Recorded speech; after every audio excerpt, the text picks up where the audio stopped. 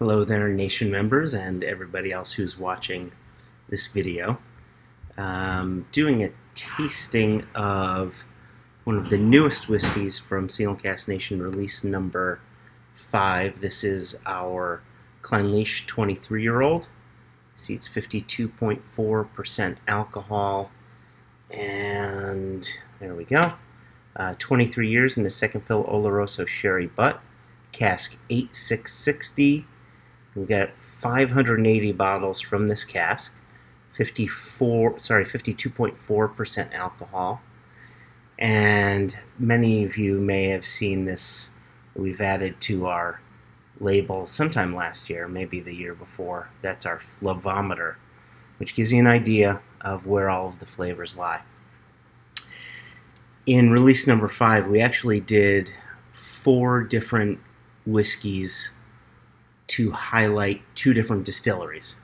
So we did 2 from Clynelish. One is a 23-year-old sherry butt, that's this guy, and then another is a 9-year-old from a first fill bourbon barrel, and that's going to be my next video. The other 2 casks that we did to highlight a single distillery, that was Lechig, which is basically peated whiskey from the Tobermory distillery. Jeez, I'm having a tough time getting into that. There we go. And so Lechig, peated Tobermory, and we did a 13-year-old from a sherry butt and a 15-year-old from a second fill bourbon hogshead. But back to the whiskey at hand. So as I'm trying to open this, let me give you a little history on retail release number 5. As you guys may know, we started Single Cask Nation back in 2011, and everything that we did was sold online. And you had to purchase a membership, become a member, then you gain access to the bottles. In 2017, we launched the retail side of things. So you can still be a Single Cask Nation member. Actually, membership is now free. And we bottle around 10 casks per year for the membership. Those are whiskeys sold online only. Of course, legally we have to have a retailer fulfill that order, so a retailer will ship it to you. But anything that you see with this label, this sort of light color label with the various colored casks, that is our retail range. Now, release number 5 is the biggest one we've done to date. We've done, most of our releases have been anywhere between, say, 5 casks, 6 casks. We may have done a 4 cask release. I can't quite remember. But this is our largest. There's 8 in release number 5. So there's the 4 that I told you about. In addition to that, there's a 26-year-old Cameron Bridge single grain Scotch whiskey from a sherry butt, a 20-year-old from Glenbergie, which is absolutely fantastic. That's from a bourbon hogshead. There's a 42-year-old from the Port Dundas distillery. That's also single grain. That's from a first fill bourbon barrel. We only got 95 bottles from that barrel. I don't even have a sample of that one, which is kind of upsetting. That sold out way too quick before I can get any. And then finally, and this is the one, I'm proud of all of our bottlings, but the one that I'm most proud of is our Imperial, and I will be doing a video on that. And I'm most proud of our Imperial because that is a shuttered distillery, and it's also, Springbank aside, my favorite distillery. So it's been a mission of ours since we launched in 2011 to get a cask of Imperial, and we finally did that. But again, back to the whiskey at hand. This is our 23-year-old Clynelish. Pretty decent color there, I'd have to say. Again, second fill Oloroso butt. Whoa. Now this is, for me, a very classic style of Scotch whiskey. This is when people think of Scotch whiskey, especially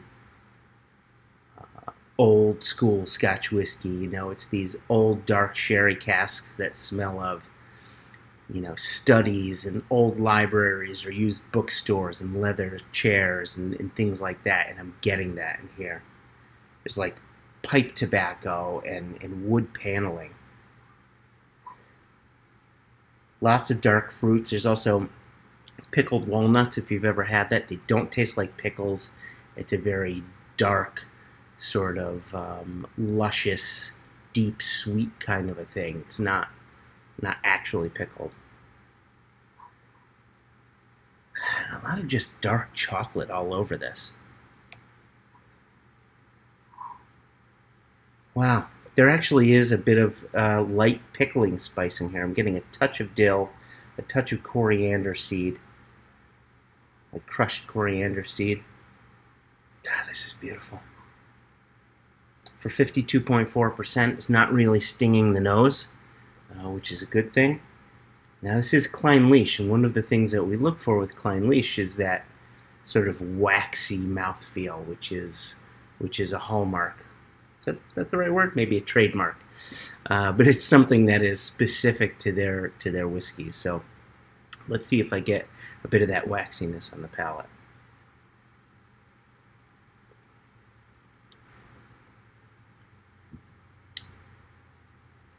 It's almost chewy. It's so oily. It's almost chewy.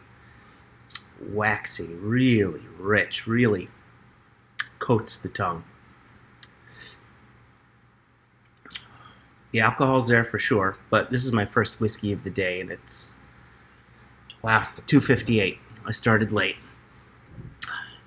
Now that we've talked about mouthfeel, let's go over some of the flavors that we're getting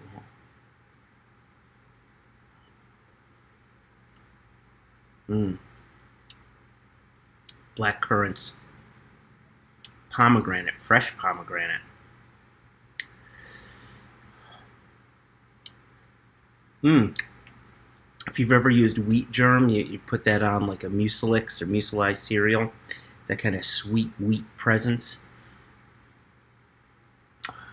Back to some of those, I mentioned pipe tobacco on the nose. Now on the flavor, I'm almost tasting what the smell of unlit cigars is like, or almost like walking into a, one of those walk-in humidors at a smoke shop.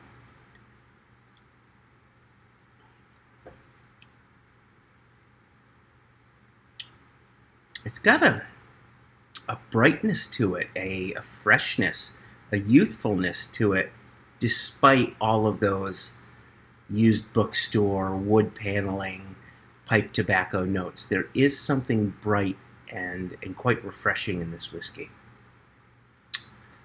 Oh my gosh. So yeah, Clynelish is another distillery that Jason and I really looked for since the very beginning, but for years and years, we just never found any Clynelish. I think at one time we may have found an older cask, but it was one that we just couldn't afford at the time. Sometimes these casks can get kind of pricey. Having said that, though, this 23-year-old will sit on store shelves for about $265.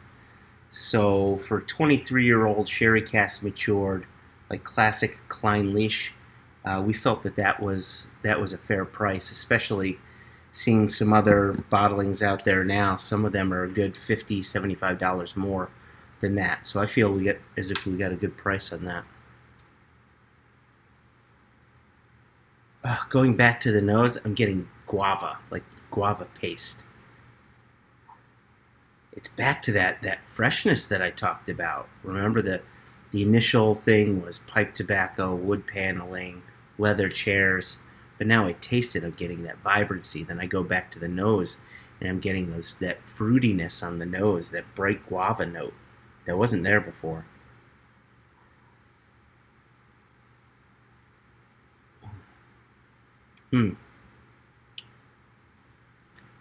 Date bread, carrot cake. Oh, there's all sorts of things going on with this whiskey. This is an easy drinker. There may be a slight hint of struck match way in the distance, but it doesn't really even come on until the finish kicks in.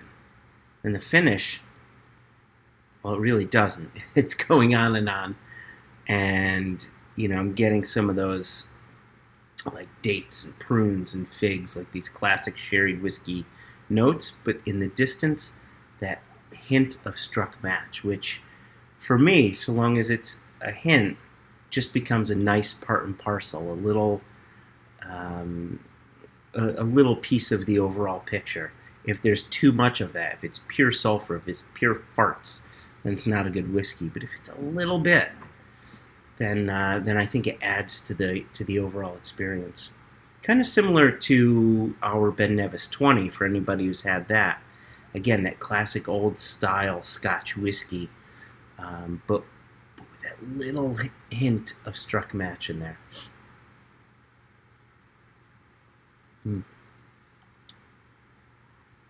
Oh, that's a charmer.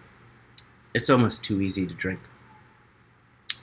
Again, 580 bottles for the US. It's already in California. It's in Illinois.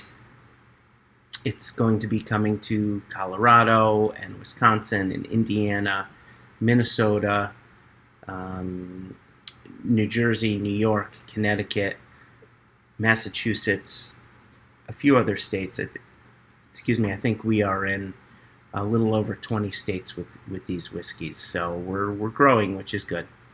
Anyway, I thank everybody for watching the video. Hopefully some of these notes helped you. My next video is going to be of our Clynelish 9-year-old, so we'll get to see how that one differs from this one.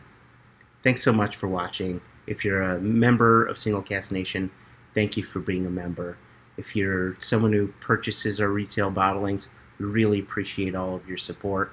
If you're new to Single Cask Nation, hopefully this helps and gives you an idea of what this whiskey tasted like, and maybe give you some courage to buy it, even though you hadn't tasted it yet. You're relying on my notes. Anyway, thank you all so much again, and I'll see you in the next video. Cheers.